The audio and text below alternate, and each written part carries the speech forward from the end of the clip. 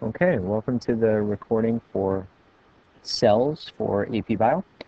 Walk through some of the basics of this chapter to help you get a better understanding of relationship among cells, differences, and the major organelles that are found inside the cells, their functions, and then we'll finish off with how cells can adhere to each other, so the cell surface junctions.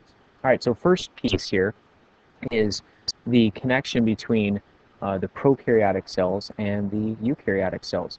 So what I have here is a slide that is showing the uh, phylogenetics connection between the three major domains. So you can see there's bacteria, archaea, and eukarya. These are the three major domains in the understanding that we have with current technology to uh, classify the different types of cells in the world. So you know bacteria, bacteria being a prokaryotic cell. The one that we haven't talked about is archaea.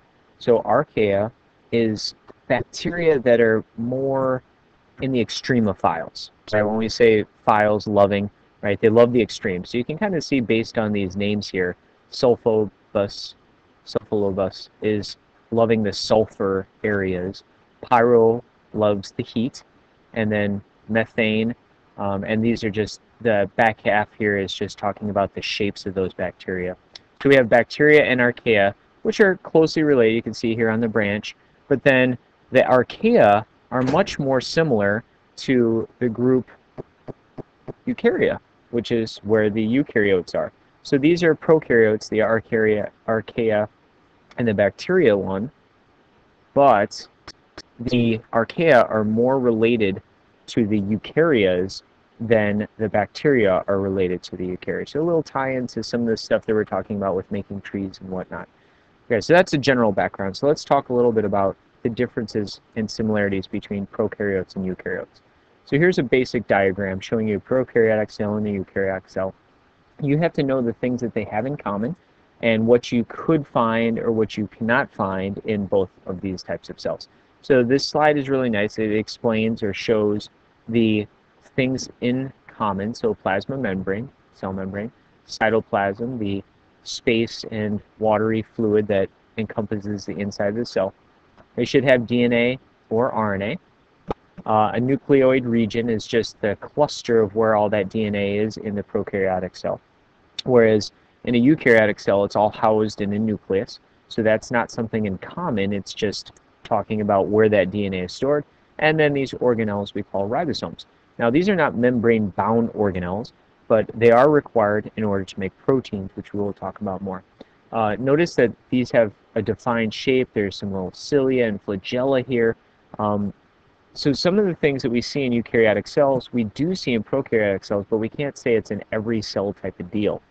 Prokaryotic cells generally have a cell wall. It's just not made the same way that plant cells or fungus cells are made.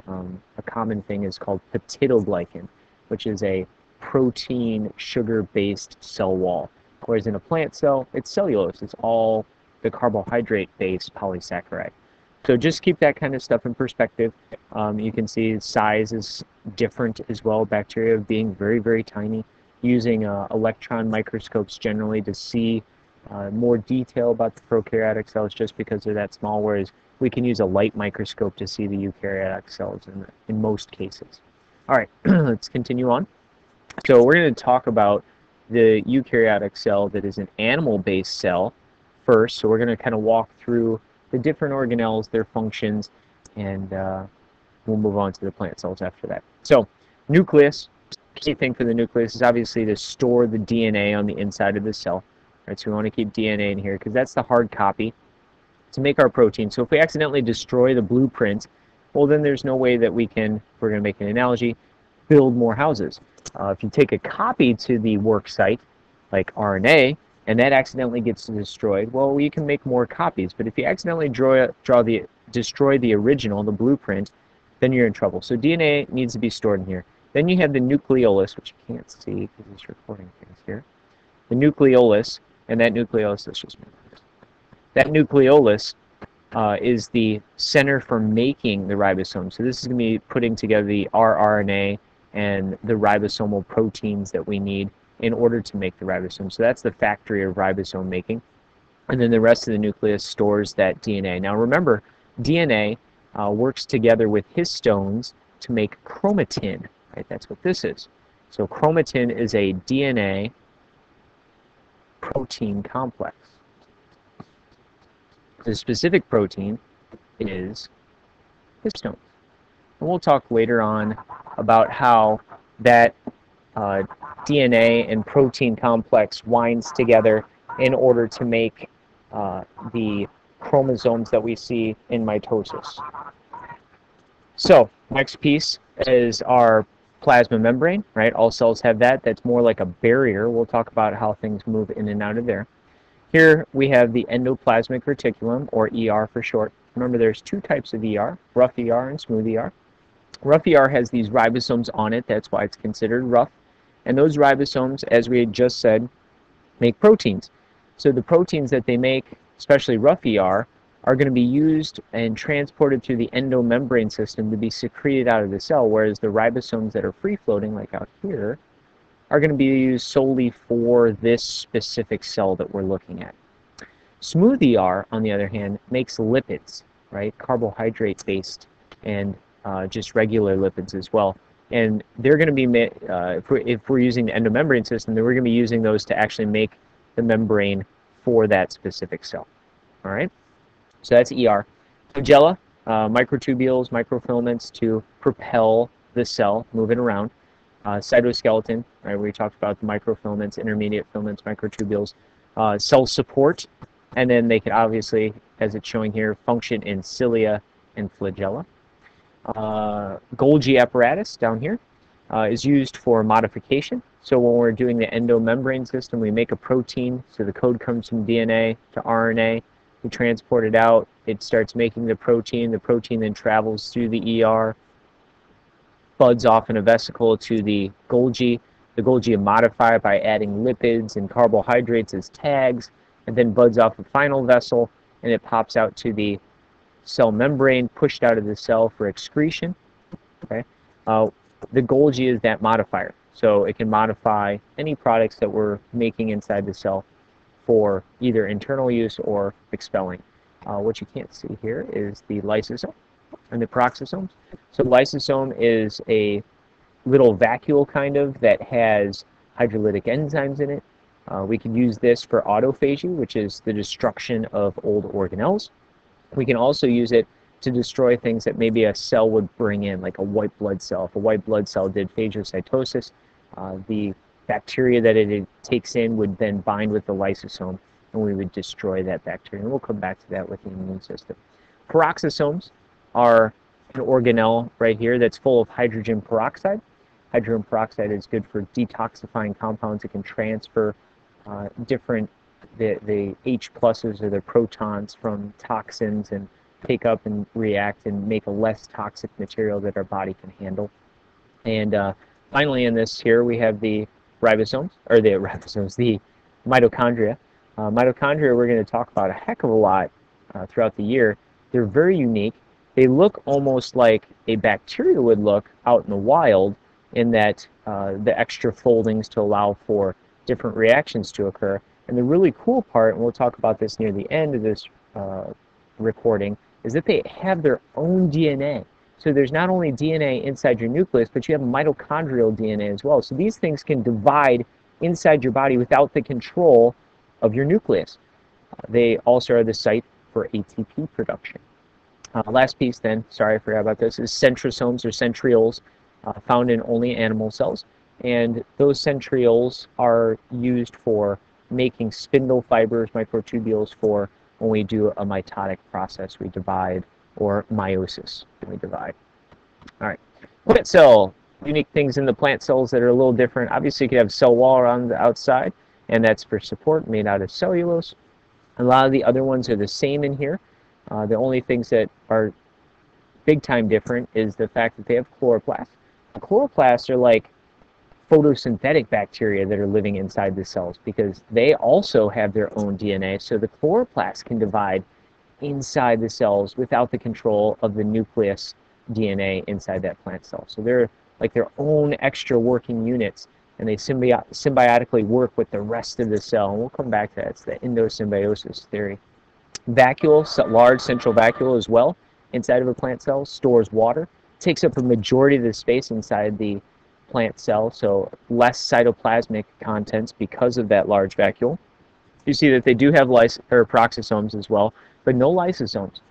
Plant cells do not contain lysosomes, so that's a unique thing that's found just in the animal cells. All right, we'll come back to these little ports here in a second when we do the cellular surface pieces, or the junction pieces.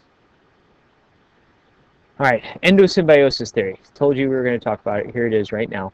Endosymbiosis theory is this process. If we look at the fossil record, the first cells that we see in the fossil record are all prokaryotic cells, right? So just like we talked about, there's DNA contents, cell membranes, ribosomes, cytoplasmic contents. And then as we continue on, we start seeing some cells folding in their membranes, and anytime you see extra foldings, that's a surface area to volume ratio kind of fix, right? So the more folding, the more surface that we have, the more reactions, the more diffusion, the more osmosis. A lot of different things can happen just because we have more foldings. As you see, we're starting to develop an area where the DNA is being kind of collected.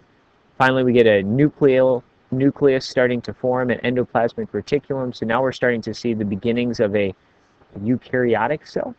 And then we start seeing in the fossil record the first cells that start having mitochondria. Well, there are bacteria that are in the world that look a heck of a lot like mitochondria and function the same way a mitochondria does, but these are obviously engulfed in. We start getting a symbiotic relationship, so we start really developing the first ancestral heterotrophic eukaryotic cell. Remember, heterotrophic means that they have to consume food in order to make their ATP. They cannot make their own food sources.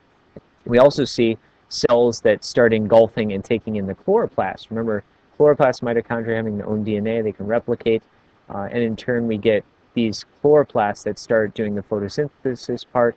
Plants also have mitochondria as well. So all this is supported by data, fossil records. There's lots of different things that support this and make this a very, very strong theory.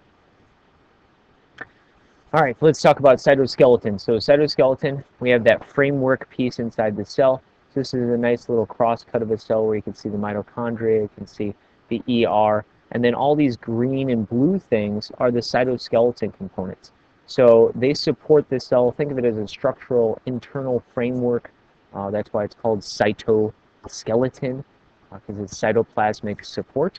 And then obviously we can push that out, cellular push-outs that end up turning into, if we push it out and start making little fingers on the outside, it could be cilia, or if we make a long whip tail, it could be a flagella. Okay? All right, cell surface junctions for the last piece here. Three main ones that you have to know. Actually, I should say four. The tight junctions are ones where we're not really, it glues the cells together, but it doesn't allow things to pass through. We have the desmosomes here, which are like little fingers that are reaching into the cells and anchoring them together.